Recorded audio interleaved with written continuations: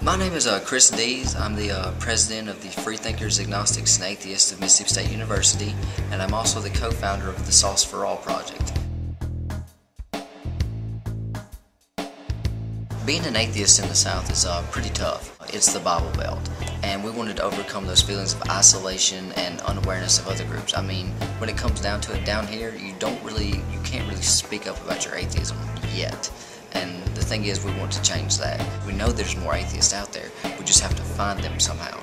Rolled around with the idea for a little bit, then I approached the vice president of Freethinkers, Agnostics, and Atheists at Mississippi State University, Chris Ramos. He got most of the paperwork done.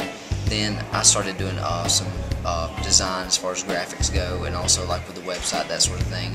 And then we finally set deadlines. We just went through these 3 steps, and it worked out great. We've had people hear about our group, one through us just by kind of casually talking to people on Facebook, others through word of mouth, where we've actually had people come up to us online and in person to ask to join our group. One of the main things that's unique about the SauceForAll organization is that we're here to unite the Gaulists of the South. Not just collegiate groups, but also community groups. The direction that Sauce is headed in is in the right direction.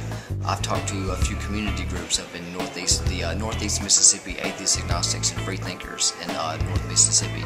Talked to them, they joined our project. I heard about the Secular Student Alliance. Basically, I was unaware they existed for a while until last semester when I finally, after Melanie's group popped up and I found out about the Secular Student Alliance, I also affiliated us with them. They actually provide several resources for us, and we kind of complement each other. Where they leave off is where we pick up, and where we leave off is where they pick up.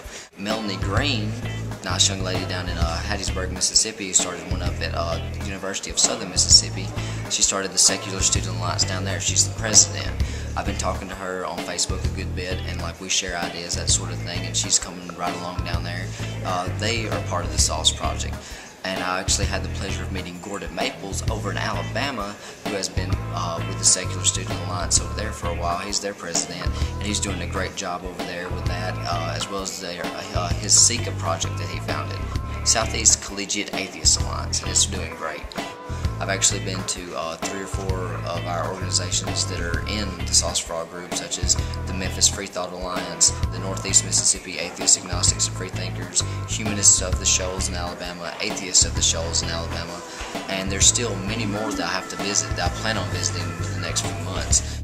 I plan on partnering with the Secular Student Alliance as well as Gordon Maples and any other groups that want to join, and we can all just eventually, hopefully, have some sort of joint conference where it's the Secular Student Alliance, SauceForAll, Seeker, everybody, where we all just come together and we can probably do something really, really awesome.